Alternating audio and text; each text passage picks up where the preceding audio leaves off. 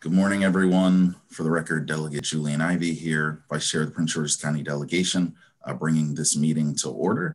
Today is Friday, the 19th of March, 2021. We're here today with so many very important individuals from Prince George's County. Before we get to our meeting, before we have our prayer, I just wanted to have a brief moment of silence. This is a year ago this week where we first got into this pandemic. And since then, over 1,300 individuals from Prince George's have lost their lives. So if we could just have a brief moment of silence.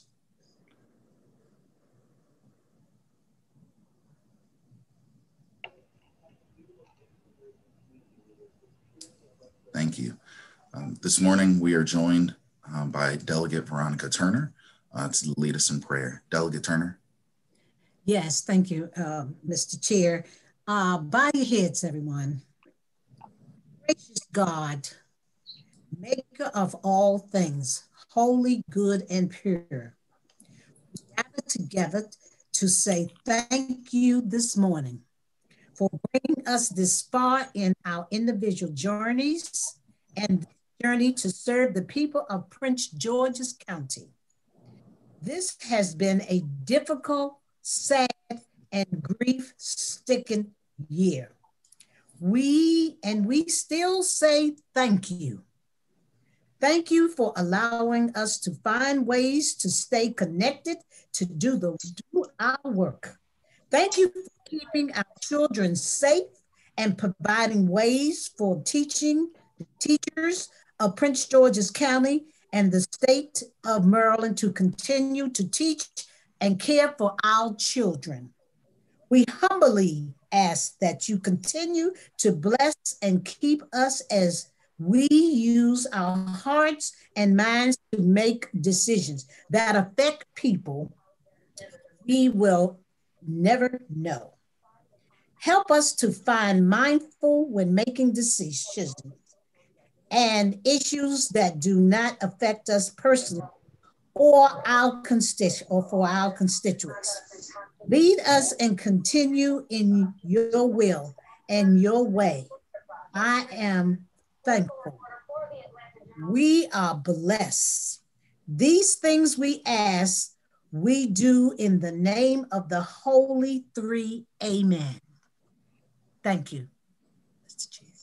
Amen. Thank you, Delegate Turner. Amen. This morning, we're joined by the CEO of our public schools, who is a big favorite here in our county delegation. Madam CEO, Dr. Monica Goldson, thank you for joining us. If you could please give us your presentation, and I'm sure there will be a handful of questions at the end. Sure, thank you so much. Before I begin, I want to say if you hear banging, it's because it's our radiator. We're in a really old building. We call it affectionately Mrs. Sasser, but you might hear that noise. That's what it is. Eventually it'll stop. So good morning, Vice Chair Ivey and members of the Prince George's County House Delegation. It is an honor to be with you this morning. I want to begin with just several thank yous for your continued support of the Prince George's County Public School professional family and the students and families we serve. From the beginning of this pandemic, which is hard to believe was a year ago, until now, you have reached out individually or collectively to find ways to support our students and staff, whether it was through donated PPE, meal distribution, or virtual experiences that allowed our students to earn their community service credit. I truly appreciate it. And while Prince George's County Public Schools is not the only district in the state of Maryland that has seen a decrease in enrollment due to the pandemic, I want to thank you for being strong advocates on holding us harmless in student enrollment for this year, which has a major impact on our financial stability. And more importantly, I want to thank you for understanding that overturning the Kerwin veto is more than just a legislative bill for students, families, and employees of our community. This is our blueprint for systemic investments and priorities and for showing students that they matter most. I especially want to thank Vice Chair of Ways and Means, Delegate Alonzo Washington, and Appropriations Subcommittee Chair, Delegate Ben Barnes, for ensuring that Prince George's County Public Schools remains in the forefront when making the right investments and decisions so our students can succeed. I firmly believe that to whom much is given, much is required. So we've created a webpage titled Blueprint for Prince George's County Public Schools, funding for programs, initiatives, and facilities. This webpage provides quarterly updates on all provisions of the Kerwin legislation to ensure that our community is aware of how we are utilizing the funds that you advocate for daily. And I will be providing you all with the first quarter report for 2021 in your email at the conclusion of this meeting that will be posted on April 1 for our community. And I want to thank you for your continued support of our public-private partnership recently approved by the County Council and the Board of Education to build 6 new middle schools in the county in the fall of 2023. This game-changing approach will allow us to build, design, and maintain a new Drew Freeman, Hyattsville, Kenmore, and Walker Mill middle schools, as well as a new middle school and K-8 school in the Delphi and southern areas of the county, supporting approximately 8,000 students. In January, we announced the creation of a $1 million endowed fund that will support students through scholarships and additional commitments for student internships, mentoring opportunities, and apprenticeships. The program has hosted 5 MBE, CBE outreach events, and we've had 600 companies to register to attend, with 400 companies participating today. And the program will continue to host outreach events every month. In addition to the outreach events, we're scheduling matchmaking events and pre-qualification workshops to provide insights and teaming opportunities for qualified companies to participate in our program. We have a lot to be proud of. We are now seeing small signs of a new normal as we begin the process of welcoming 42,000 students back into our schools. Our central office employees have resumed working at their assigned locations, and our school-based staff has returned to work and are teaching from school buildings. Reopening safely for students, employees, and our broader community has remained my highest priority. As a school system, we have followed science and data in developing our reopening plans and proceeded thoughtfully at every stage. Now, as metrics continue to decrease in Prince George's County, we are preparing to open our school buildings for in-person hybrid learning next month. Under the hybrid schedule, students will split their time between in-person and remote learning, 2 days in person and 3 days virtually. Families also had the option to continue virtual learning at home for the remainder of the school year, and approximately 128,000 responded to our learning preferences survey. While the design to return was personal for each family and reflects their child's learning style, I could not ignore the impact of prolonged school closure on our students academically and from an overall social and emotional wellness perspective. Nothing can replace the interaction between students and teachers and classmates. On April 8th, phase 1 instruction will begin with a 2-day hybrid learning schedule for all special education students in kindergarten through 12th grade and students in pre-K through grade 6, along with the 12th grade. And then on April 15th, phase 2 instruction will begin for all remaining students in grades 7, 8, 9, 10, and 11. When our schoolhouse doors closed last March, more than a quarter of our employees continued working inside our school and office buildings. They are my heroes. I am referring to our building maintenance teams and our food service workers. Our bus drivers rejoined us last fall to deliver meals throughout Prince George's County neighborhoods. Our administrators and educators and building services teams are busy preparing our buildings for in-person learning. We began using new protocols for cleaning and sanitizing in January that are aligned with CDC guidelines, posted signage throughout school buildings to help guide our learners, upgraded our air filtration system with MERV 13 air filters in every school and office building, and stocked our warehouses with personal protective equipment for staff and students. Additionally, each school has a COVID compliance committee comprised of numerous staff members to address health and safety issues weekly. All staff are required to conduct daily self-checks using a Frontline Education mobile app, allowing the principal and other designated staff to get timely data from staff for contact tracing purposes and to monitor who has experienced COVID-19 symptoms, been exposed to others who've had COVID-19, or who have tested positive. Our schools are also equipped with directional signage, and we are making sure that we require all employees and staff to wear their mask and to social distance. Our partnership with Prince George's County Health Department and Kaiser Permanente was a key component in providing a safe work and school environment. We were able to serve 10,170 employees who wanted to be vaccinated. This is 1,500 more vaccinations than we expected after surveying our staff in January. We continue to make information on vaccination clinics in the community available to employees through internal communications channels. The vaccination clinics were a tremendous benefit to our employees, and I appreciate the efforts of our county executive, the county health department, Kaiser Permanente, and our school nurses to make us Prince George's County proud to be protected. It is clear for many students, distance learning has clear limits. They need additional support beyond what can be offered virtually. While our educators have done an incredible job standing up distance learning programs completely from scratch, the reality is that the pandemic dictated our pivot toward virtual instruction. As educators, we always understood that the virtual world could not compete with in-person teaching.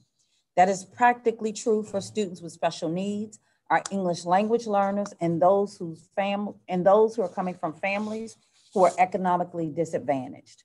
For many students, the interaction between educators and classmates is critical to their academic progress and success. Sadly, we know that school systems throughout the country, and even those close to home, are grappling with some of the same challenges we're facing here in Prince George's County Public Schools. We are committed to learning from our peer districts as we work to close the learning gap. We are using this data to help inform our work around one-to-one literacy and mathematics tutoring, summer interventions, and individually paced high school instruction. We will continue to improve instruction and provide summer enrichment options and any enhanced supports needed to begin the 2021-2022 academic year. Delegates, thank you for being my partners in this work and for inviting me to speak today. I will now take questions. Thank you, Madam CEO, for all the work that you're doing through this really troubling time. Delegate Fisher.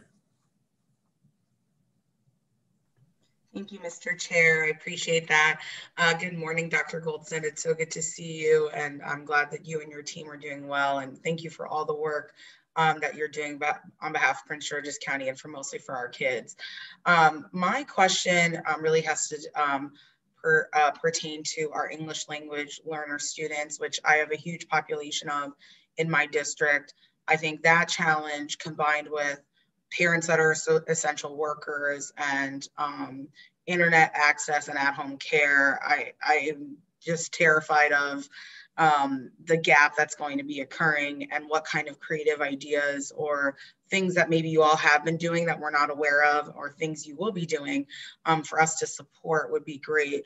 That's my first question. And then my second question is, and I'm looking at Delegate Watson because we serve in judiciary together, that keeps me up at night is as our school system is one of our biggest places of mandatory reporting for child abuse. And I just think about the children that are facing unspeakable assault and other things I won't say here that are happening at home or wherever they are because they're not in school. So those are my two questions and what's being addressed for those kids. And, I'm sure you have the numbers of where you can pull what schools have kind of higher abuse mandatory reporting than others and how we help these kids. So those are my two very big questions. Thank you so much, Dr. Goldson, for being here. Thank you so much, Delegate Fisher. So we have 9 parent centers that we utilize across the school district where parents can go in the morning from 8 to 10 or in the evening from 6 to 8.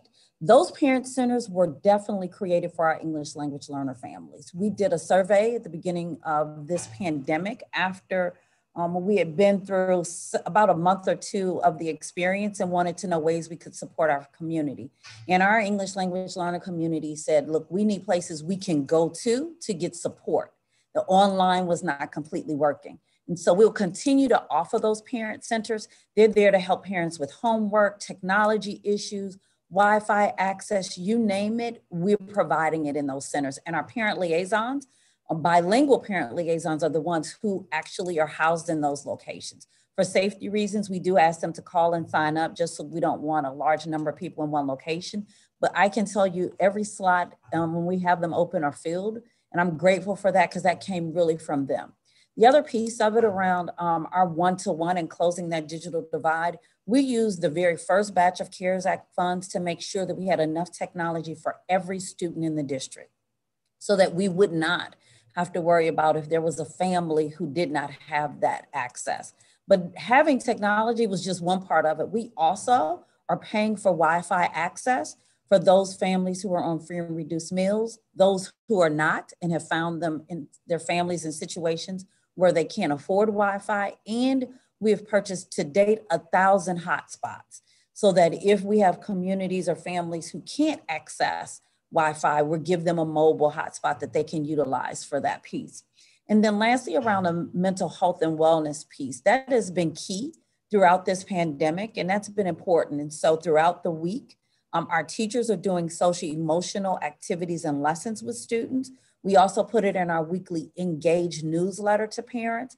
And our teachers have indicators to look for signs in our students. So if a child has been missing, let's say they've been in class, but they haven't had their screen on for 2 days consecutively, they find strategies to get them to cut their screen on, so that we can see if there's signs of abuse.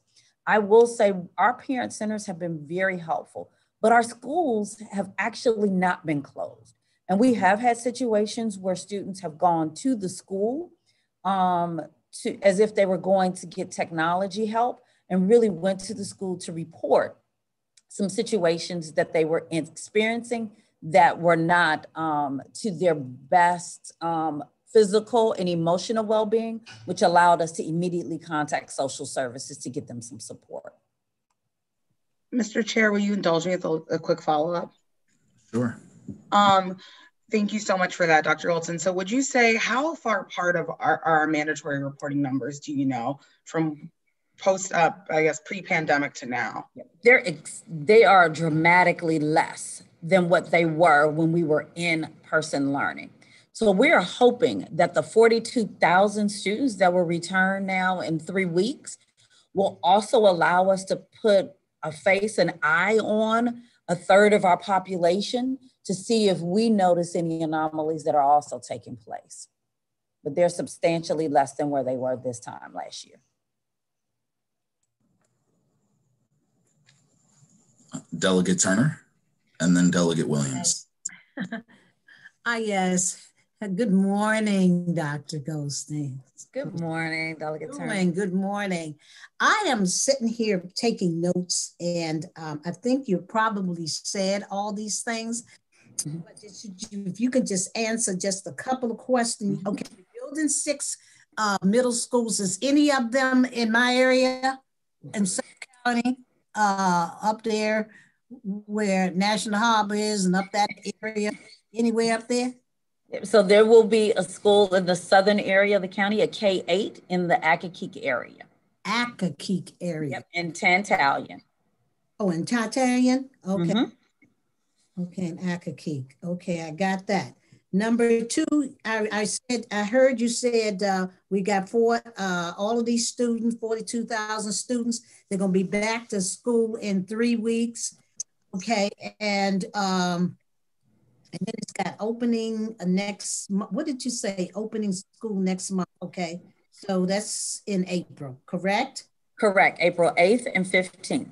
April 8th and 15th. Okay, I'm taking notes. Are we going to get any of the things that you have, your report? Can you send us at the conclusion of this? I sure will. Because my notes are not the best. Yeah, and I will. And you said a lot that we need to know. Yep. What I'll send you our constituents. Yeah. I'll send you a brief PowerPoint that's about 8 slides that has all of this key information, which you can include in a newsletter or actually send out to your constituents. And I'll also send you a link to our website that lists all of the resources around reopening, so you too can use that for your listserv. And I'll send that to everyone. Oh, thank you so much. And thank you to all of your staff that you got here. They're wonderful people. Thank you. Thank you, Mr. Chair.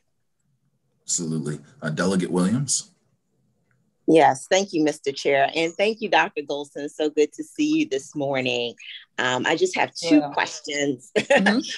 Just one to kind of piggyback. We're talking about the construction of the middle schools. And, you know, one of those schools is in my district, Hyattsville Middle School. And I know that there were some town halls earlier this week, and there's been some concern about kind of the relocation of the students, moving them over to Robert Goddard, and some concerns from the Robert Goddard students. And so I just was wondering if you could provide or elaborate or provide an update with regards to how that's progressing.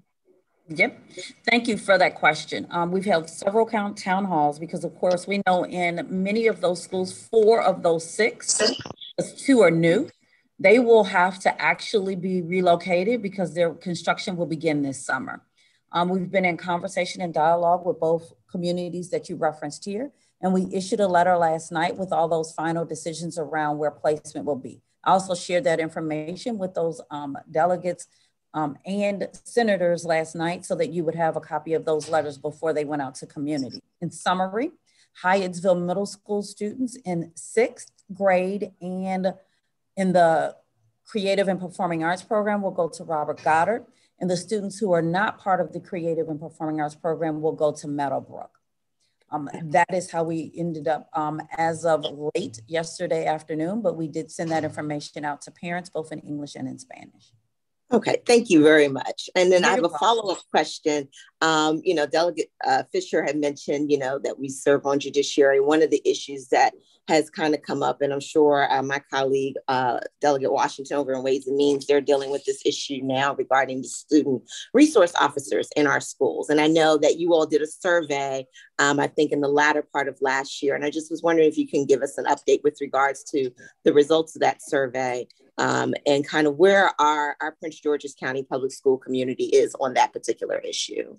Yes, I'll provide a summary now, but I'll also include in the information I send to you all the PowerPoint also that includes the survey results briefly so you can glance at it. We did a survey between December and January and had 13,000 respondents from our community that responded to a survey around SROs. 80% of our community wanted to keep school resource officers in our schools, mainly at the high school level, then at middle, and then we were surprised to see that there was an increase in number of communities that wanted it at elementary. We only have school resource officers at the high school level. But what we did do is review all of the recommendations of the Police Reform Task Force Work Group and have adopted the recommendations from that task force as we move forward in implementing those provisions. Thank you, Dr. Golson. I appreciate it. Welcome. You're welcome. And just to piggyback on Delegate Williams' question, former Robert Goddard Montessori student myself, I am very grateful for the decision that she made the other day. It does lead me to ask if you could update us on the ventilation updates for these various schools. I just remember being at Goddard and we had our own ventilation issues there when I was there. Yep. So very specific to Robert Goddard, they actually have a new HVAC system, and so does Middle Elementary. But in terms of all of our 206 schools and our additional offices, in accordance with CDC guidelines, we have implemented new air filters in all of our facilities that are MERV 13 in compliance with CDC guidelines. In addition, they also have some provisions that recommend that we run our HVAC system a few hours before entry of students and adults, several hours after, and that we open windows a few hours before students and staff arrives. I had the opportunity to visit William Wirt Middle School on Wednesday, which is the day that all of our staff returned. And while the school was freezing because they had all their doors and windows open, it was another provision and safety precaution that we took to make sure the air continued to circulate. In addition, we used our CARES Act funds to buy 3,000 air filtration portable machines And those are for those schools where locations do not have outside windows or exteriors where the air could circulate. We're starting with the distribution of those in our ECC, our early childhood centers, where we have some of our high students with disabilities at such a low age, and then increasing to those sites where there will be 40 to 50% of the students returning in April, and then working our way to those classrooms where there are no window access. Thank you very much. Next, we're going to go to the Vice Chair of Ways and Means and then to Delegate Watson. Thank you, Mr. Chairman, and Dr. Golson, great to see you as always. Thank you for all your hard work for our school system and for our students. You know, I just have to ask you about one quick question that I know was sent to you, which is about our community schools. And we know we have a lot of them in our school jurisdiction, and we also have been funded. We've funded them at a very high level at the state to provide a behavioral health specialist as well as this community schools coordinator. And I think my question is, because I met with your coordinator who was on his way out of the school system last year, and I had some concerns about how it's being implemented, how things are being tracked at the school, how students are being tracked to make sure that they're receiving the services and what are the outcomes of those services, and to be able to do a whole community assessment of the needs of the school too. And so I wondered, you know, I've visited Baltimore City, who has a package that's a set of guidelines for the community school coordinators. And I wonder where that is in our county, where we are in developing that for our county. And also, can you just speak to a little bit of how the expectations that are set for each community school and the goals that are set? And I say this, and I want to just want to elevate this conversation this issue because for our members of the delegation, you know, this is our key to resolving poverty in our schools, you know, creating more community schools. And we're sending millions of dollars to our school system in order to do this. And we want it to be the most effective community schools in the state of Maryland. And I know Dr. Golson feels that way too. And so we just want to make sure that we're doing it in a way that it benefits our students and we're able to look at the outcomes of the services that we provide to our students. So Dr. Golson, thank you. Yes, thank you. So if you all are very well aware that we have 65 community schools in our district, 45 that were granted in 2019-20, and then 20 additional ones for this school year. All of our assessment reports are done. They were completed by the end of the last school year, and those needs and supports have been published. We utilized the support of United Way to vet all of those wraparound services to make sure that our community schools could select organizations to support them that have been research driven and could do those services and reports with fidelity. As I shared earlier in my presentation, we have created a website that I will also send you a link that allows our community to review where we are on a quarterly basis around the implementation and utilization of funds for Kerwin. And we also will put a quarterly report on the status of not just our community schools, but every provision that is a part of Kerwin. That report I'll send to you today. It will be posted on our website April 1 for our community, and those reports get posted weekly. We also have a community schools website, which allows our community to see the hard work that our community coordinators are doing, where they've been in the news around those wraparound supports, whether it was in meal distribution, workshops on domestic violence, parent workshops on how to support their child, backpack distribution with supplies and hand sanitizer and PPE for families. We've listed all of that on our community school website. In addition, our community school coordinators do have a guide that shows them how they should work and what our expectations are in ways that they not only support the staff and students in their school, but how they must be accessible to our community. So we'll make sure that you get that information, but more importantly, that we also provide you that link so that at any time you so desire, you can access that information so you could see where we are as a community. As I shared before, to whom much is given, much is required. And I want to be as transparent to our community as possible. You are there fighting to continue to increase our Kerwin funds. And I want to make sure our community knows how we are utilizing those funds.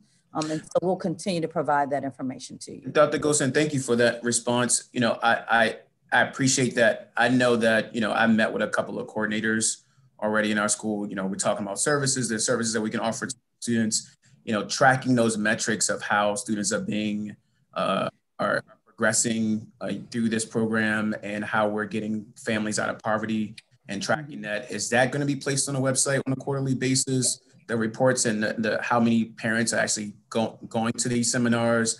Will that be on the website as well? Yep, it will be. We actually have listed also already, if you go to the website, you'll see how many students are already participating in our programs, whether it's tutoring, whether it's how many workshops they've attended. That report will have that. In addition, we hold a monthly meeting where I monitor how many students are participating, what schools have been completely engaged in parent support, how many parents have come out, and we have designated specific staff to monitor solely just implementation of Kerwin, as well as now the provision of our CARES Act grant.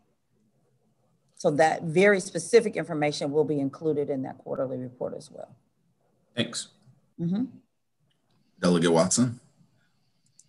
Thank you, Mr. Chair. Good to see you again, Ms. Golson. Quick question for you. As we continue to monitor what's going on with CDC, and now I heard this morning that CDC guidelines for schools say that it's safe to go from 6 feet between students to 3 feet. Just want to know how you're managing those changes. Are you just going to stick to one plan? And also, how are you addressing sanitation and soap and hand sanitizers within the school? I've gotten a couple of emails about that. Yep. Thank you. So on our website, we actually post daily the COVID-19 numbers for our county. And then I review those numbers, and then I also track them in an Excel spreadsheet. I can tell you that since January 22nd, we have had a steady decline of COVID-19 cases. And right now, one of those three metrics are in the low risk category. I expect the additional two measures to move to the moderate to low category by the time we return for the reopening of school. But as we continue to monitor those metrics, I am in constant contact with the health department as well as the DCAO for Health and Human Services from our county government, so that we're monitoring the COVID numbers for the county. We have protocols in place if we have a child who's in a classroom who becomes symptomatic. We will be doing rapid testing and then diagnostic testing on site in our schools. And we will isolate that child in what we call our care room, separate from our nurse's office, contact their parent, as well as those parents who've been in contact with the parents of the children who've been in contact with that student, so that they can go to immediate quarantine. We are monitoring if there are more than 2 or more cases in a school where we believe there might have been close contact, so that we can then begin the process of putting that entire school on quarantine and closure. And then we're also monitoring numbers at the state level, at the county level. So we will continue to monitor and make provisions as necessary to keep our staff and students safe upon the return for full in-person and hybrid learning in April. Now, I know you offered COVID shots to every employee of the school system. What is the percentage of the school system population, folks, that took you up on that? Yep, 52% of our population took us up on that. Okay. We have a total, 19,000 employees. When we did a survey in January, 8,500 said they wanted the vaccination. And then we were able, through public information and facts around the vaccination, we're able to increase that to 10,170. Yes. Thank you, Mr. Chair. Delegate Valentino Smith. Thank you, Mr. Chair. I just wanted to take a brief second or a minute to thank you. You have really served one of the largest school systems in the state. And as a matter of fact, probably the top, I think, 15 in the country, through a Herculean effort. And every time I contact your office, I get immediate responses with substantive information in them. It's almost like you never sleep. I don't know how you do it. And I've had a lot of compliments from family families in my district with the information that they're getting and that you're sending out, and the efforts that you took to feed children and to feed all children, whether they were in the public school system or not, but to use the schools and the staff and everything was really incredible. So I just wanted to thank you. I thank you for making sure that we found ways to quickly increase. As we started this pandemic, as most of you all know, we thought we were going to be out for 2 weeks, and we started with 9 sites for food distribution, and we're up to 206 and still deliver meals to communities that cannot get to our school sites. So thank you. And I will, in the interim, work with you because I'm the House chair of the Joint Committee on Ending Homelessness, and I know your bonds are in there, and in the interim, when you get a chance to slow down, maybe we'll work with you on those issues to help the families. Thank you. Thank you. Thank you so much, Dr. Goldson, for all that you've been doing through this pandemic. I'm sure that we'll be reaching out with more questions as they arise, but thank you for your time this morning. Thank you all, and thank you for your continued support of our students. Absolutely. Next, we're going to move to Ms. Victoria Bayless with Luminous Health, where she will present her presentation. We also have our wonderful county executive, Angela Alsobrooks, here to also participate in this presentation as well. Ms. Bayless. Thank you very much, Mr. Chair. I believe Davion was on the line as well as Deneen Richmond with us. So Davion, did you have some remarks to get us started?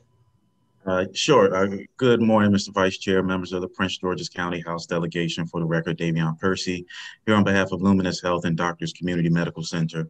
Nearly 2 years ago, we met with many members of this body to inform you of a partnership that was being created between Anne Arundel Medical Center in Annapolis and Doctors Community Medical Center in Prince George's County.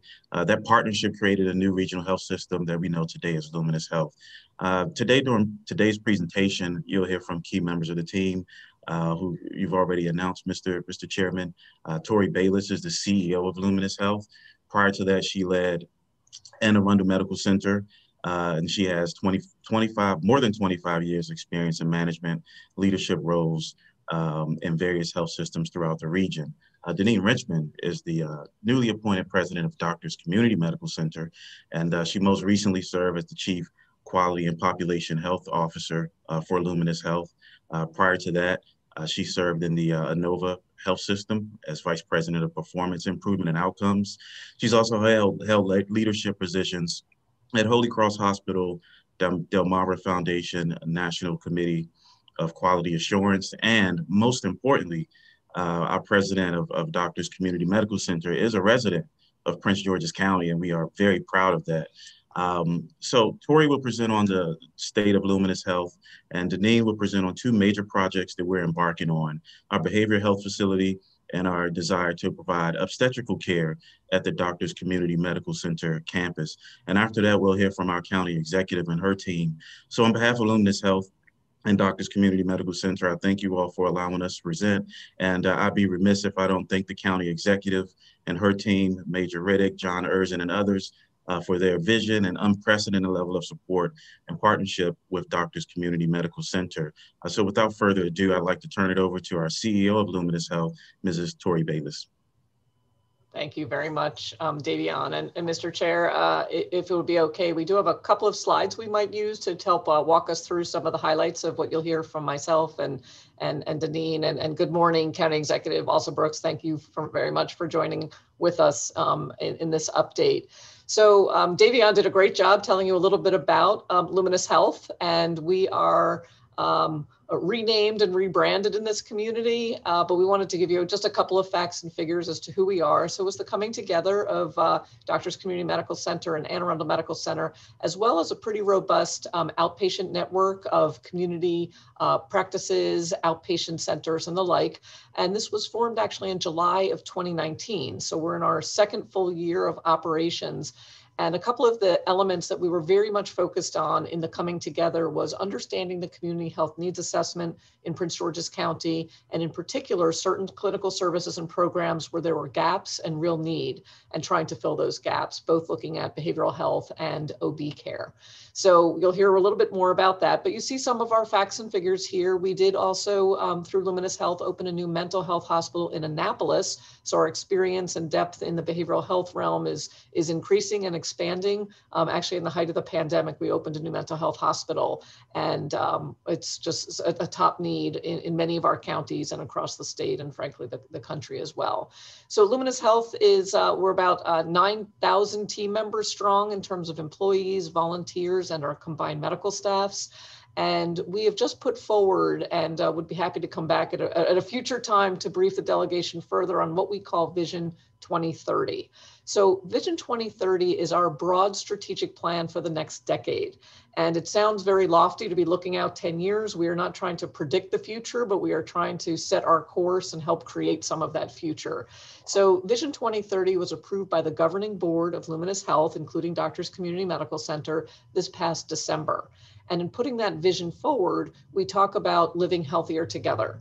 And a lot of the work that we're going to be doing is in very specific, deliberate partnerships. While we are a large system, we cannot do this on our own. So partnerships are a key theme as to how Luminous Health fits into the health ecosystem.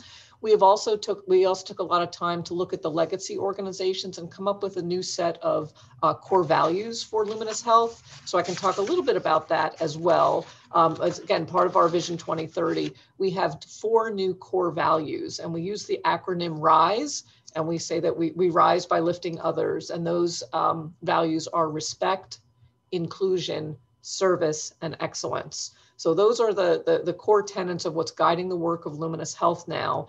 And part of the commitment to Doctors Community Medical Center and in Prince George's County is that Luminous Health would be making several $1 million investment over the course of the first 5 years to add programs, services, and fill where there may be some gaps and needs in Prince George's County, not only on the Lanham campus, but in the community more broadly. One of the other key elements that we've been working on as we put together our Vision 2030, and certainly coming out of a lot of the unrest and social injustices and racism witnessed so clearly last year, is to double down on our efforts on health equity. In the past, Luminous Health has had a health equity task force all the way up to the governing board of the organization to focus on how we can increase equity, decrease disparities, and disrupt biases. And we've done that through a lot of different methodologies, including increasing the diversity of our leadership team and boards, also focused on cultural competency training, now moving more towards cultural humility training, also collecting race, ethnicity, and language data, and also engaging in these robust community partnerships. Our new effort around that, or invigorated effort, is what we call the Heart Force. This is our Health Equity and Anti-Racism Task Force. And you can see some of the members here. We have representatives of Luminous Health leadership, our governing boards, our medical staff, as well as key community partners, to help put forward a set of recommendations that will position Luminous Health to be a model, a role model nationally on issues of diversity, equity, inclusion, justice.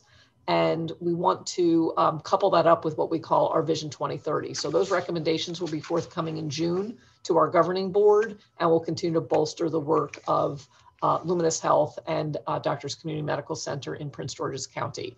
So I will turn it over to my colleague, Deneen Richmond. As Davion mentioned, Deneen has been at the helm of Doctors Community Medical Center since September, and was with Luminous Health for the 2 years prior as our Chief Quality Officer, and brings just a depth of experience and expertise to the table. While she is a nurse by training, she also has her master's degree in healthcare management and administration. She also serves as a faculty member at GW, training the next generation of healthcare leaders. So Deneen, I will turn it over to you. Thank you, Tori, and good morning, everyone. And thanks so much for a few minutes of your time today.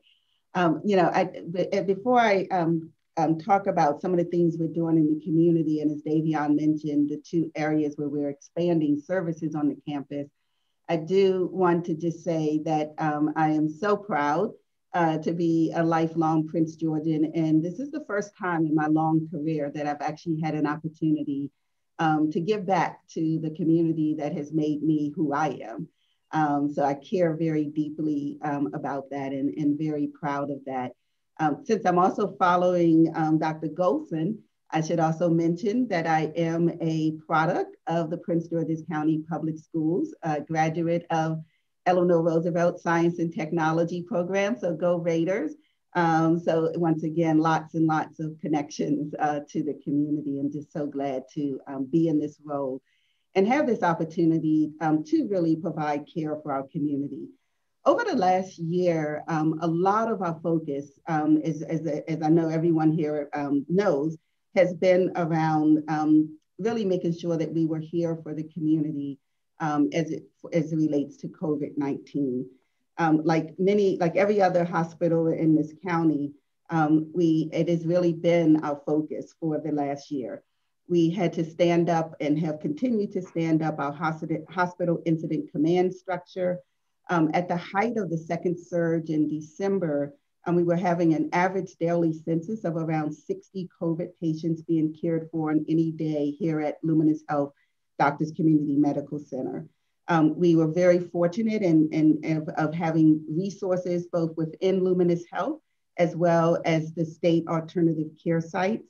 And we obviously had to do a lot of work, similar to what Dr. Goldston was talking about with the school system, and really looking at our staffing and our supplies to make sure that we could safely take care of our patients in the community. Fortunately, we are seeing a little bit of a decline, a steady decline, I would say, over the past 5 weeks. In February, our census was averaging around 25 to 30 COVID patients. And in the last few days, it's been hovering closer to around 15 patients. So we definitely hope that that trend continues. And we will continue to focus on safe staffing, supply, spaces, and equipment.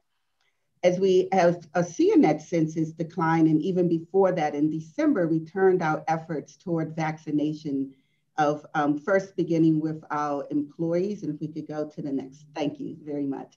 And then very shortly after that, as the state cohorts opened up, pivoting to the community. So as part of our Vision 2030, we have incorporated a bold goal of vaccinating 500,000 community members in our service areas. As I mentioned, we started with our workforce in late December.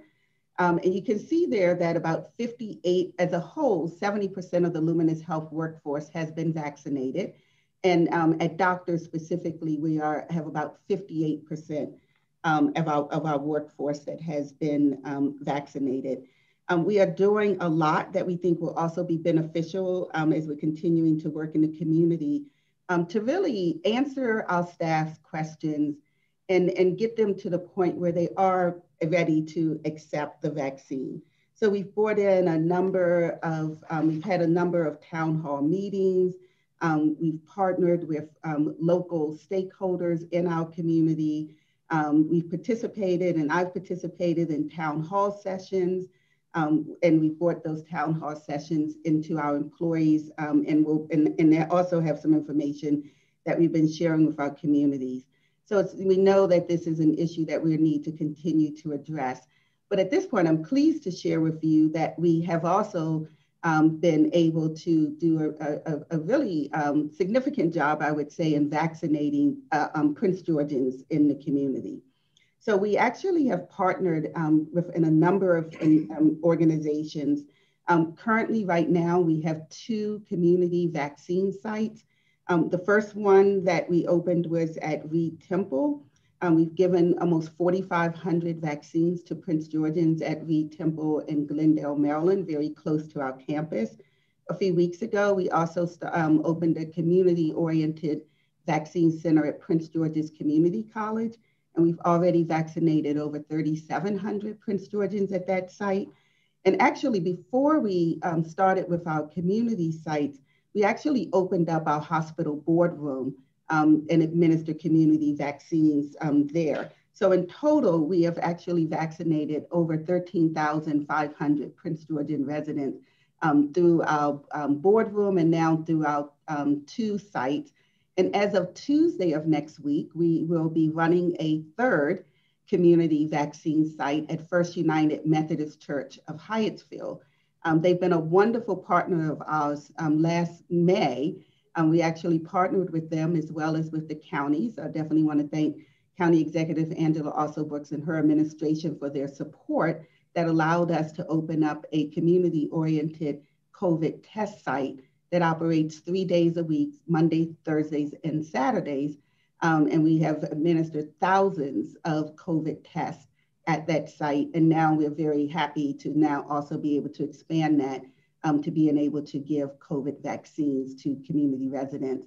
I think we all know that that area in Hyattsville has been one of the hardest hit areas in Prince George's County when you look at COVID cases and hospitalization.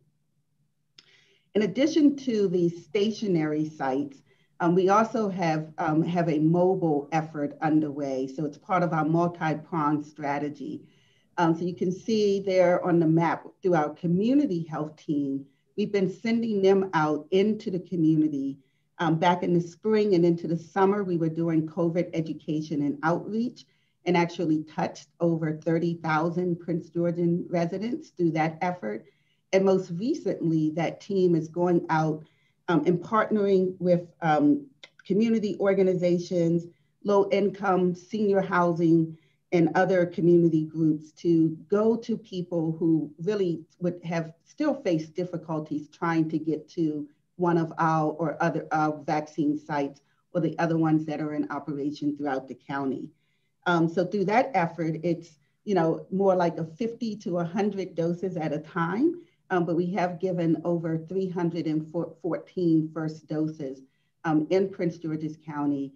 And we are in touch and partnering with the local health department to allow us to coordinate our outreach to those vulnerable populations and communities with the outreach that the health department is also doing through their mobile vaccination clinics.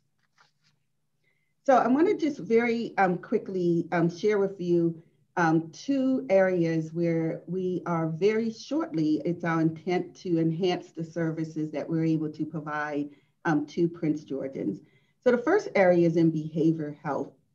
And I think that we all know, particularly during COVID, but even prior to COVID, that there are a number of people suffering with mental health conditions and unable to get the care and treatment they need from a prevention point of view, as well as dealing with crisis situations that they may find themselves in.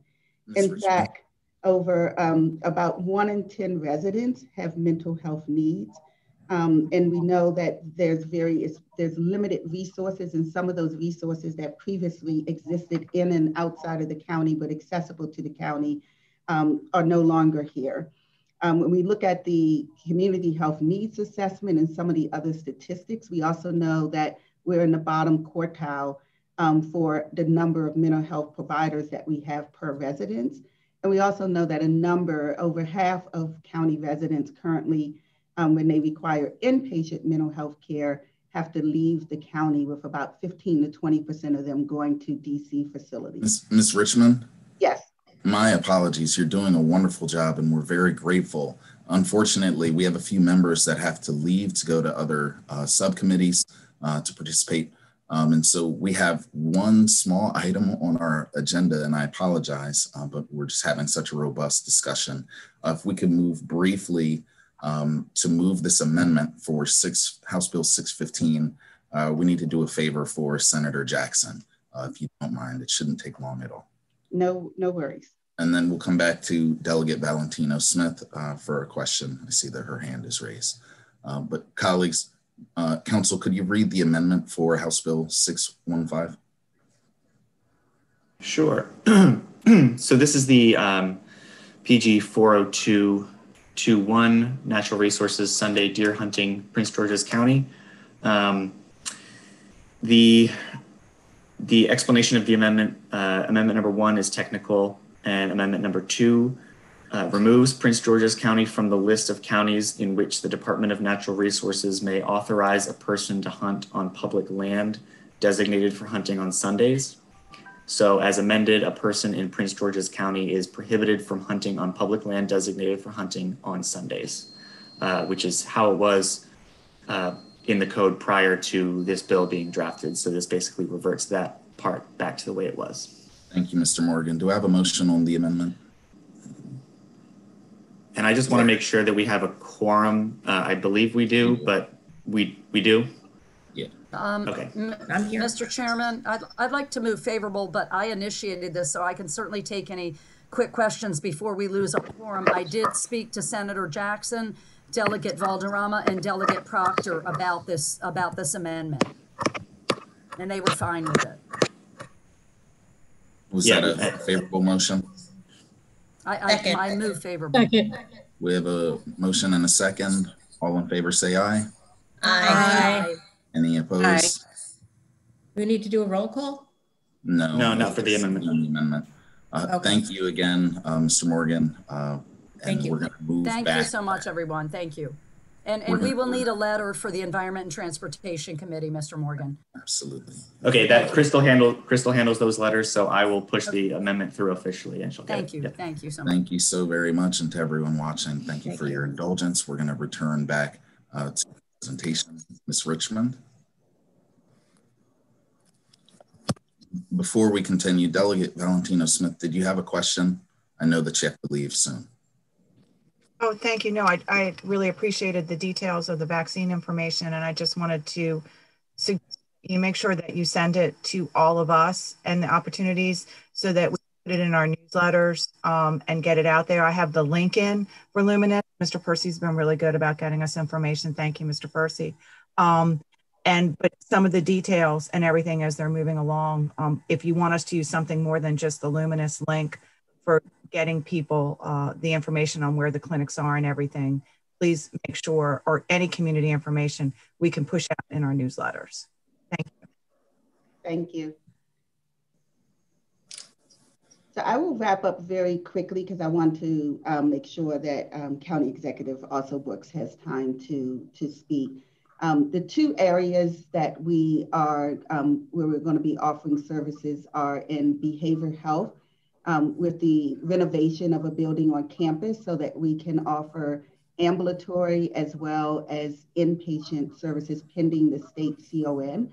I'm also want to make sure that we definitely are so appreciative of the county because that would not have been possible without the county support through a very generous grant. Also, we are recognized that obstetrical care is another area of great need. Once again, an area that was raised as an opportunity in the community health needs assessment, the RAND reports and other reports. 8 out of 10 women in Prince George's County currently go outside of the county to deliver their babies. And so we are also planning to submit a certificate of need to actually build a women's pavilion that will be able to accommodate and deliver up to 2,600 births a year. And obviously all of the other wraparound care related to that. So we're very excited to be able to bring behavioral health services as well as obstetrical services to the Lanham campus here. And let me pause there and turn it over to County Executive also Brooks. All right, good morning. So good morning, everyone. First of all, thank you. Good morning. Thank you, Mr. Vice Chair, to our chair in his absence, and to our amazing delegation. Thank you for having us this morning. I'm proud of Deneen Richmond, another Prince Georgian, and want to just thank her so much for her leadership, as well as want to thank Tori Bayless. They have been absolutely amazing partners to us, especially during this pandemic, where we have met each month and sometimes more often than that to make sure we are providing the services that our residents need to make it through this pandemic. I know the hour is late and many of you have voting sessions to go to and have to leave soon. And so I will make sure that my comments are brief, but this could not be a more important discussion. This is the discussion that we should be having regarding behavioral health and mental health care for our residents. As you know, this pandemic has given us an opportunity anew to look at the inequities, to look at the injustices, and to decide for ourselves what our social justice agenda is going forward. I think COVID-19 helped us to unearth much of what we have known now for decades, the challenges with respect to getting access to healthy food, that caused us to have those comorbidities during COVID-19. We are able to look anew at the health access, the inequities that have existed there for decades and decades that made our citizens unable to get to, in some cases, the health care that they have needed. And we know as well that Prince George's County has served as a behavioral health desert, meaning that so many of our residents who have needed help have had to go outside of our county to seek that help. We know also with social justice and police reform. And so this pandemic has given us a tremendous opportunity to make sure that at the very top of our agenda is making sure we close the social justice gaps that have existed for a long time. The partnership that we have developed with Luminous Healthcare, I want to thank them. It is absolutely transformational. Major Riddick is on the line. I want to thank him because he too understood the urgency of what we're trying to address. I will frame it this way so that you understand exactly what we are trying to accomplish here. We know, and this number knocks my socks off every time I hear it, that 70% of all of the people we arrest on any given day and take to our Department of Corrections here in Upper Marlboro are intoxicated when they arrive. 70% of the people that our police arrest and take to the Department of Corrections. We also know that a third of all of the individuals who we arrest and take to our Department of Corrections on any given day suffer from mental health conditions. And the saddest part of all of this is that we have as a society decided that it is more convenient for us to treat people who need love, compassion, and healthcare in jail than to treat them in facilities that respect their dignity. And so what I have decided to do, and many of you are aware of this, is I reallocated $20 million last year from a police training facility and reallocated that money for us to build out a mental health facility and an addictions care facility.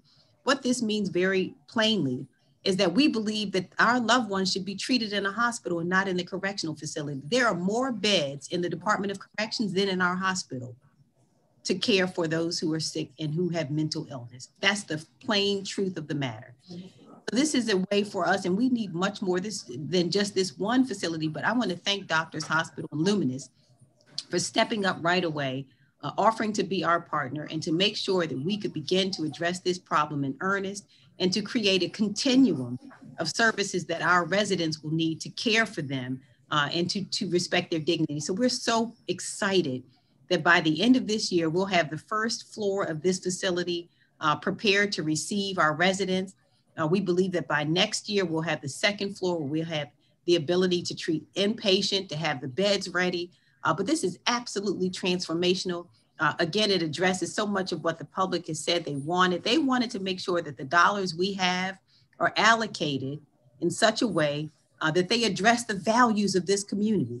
And our values say, which is why I reallocated the $20 million from a police training facility into mental health care and addictions care. It says that we value making sure that we treat people in the spaces that respect their dignity. So this is what this is about.